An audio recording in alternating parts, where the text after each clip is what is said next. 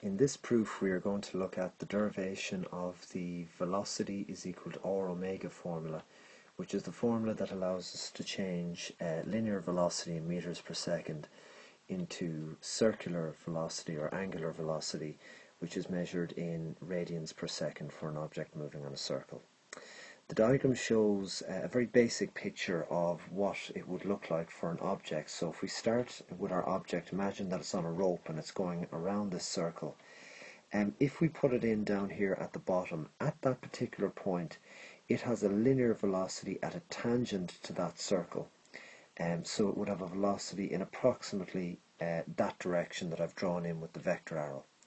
As it travels around the circle, by the time it reaches the upper point, its velocity would have changed and it would be pointing in approximately a leftwards direction. But the thing about it is that all the time the object is essentially just traveling around in a circle. So that means that it has an angular velocity, which we denote by the letter omega, one of the Greek letters. The first thing we're going to do in order to go from velocity into the r omega formula is we start off by saying the angle that's made in the center of our circle, which in this diagram is denoted by the Greek letter theta. That angle that we have, theta, is equal to s divided by r.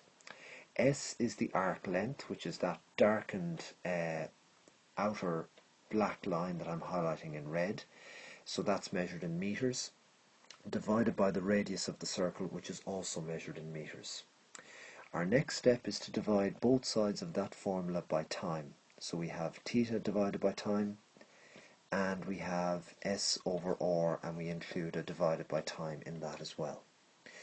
If we look at the left hand side, theta divided by time, the angle in radians divided by the time is going to give us the angular velocity, which is the omega value. Over on the right hand side, if we concentrate on the s over t part, that's just the formula for linear velocity.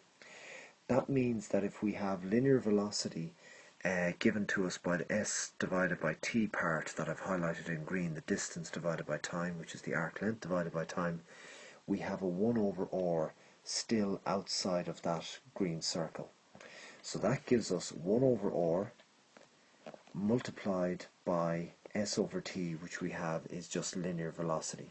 Multiplying that will give us omega is equal to v over r, and the final step is to cross multiply.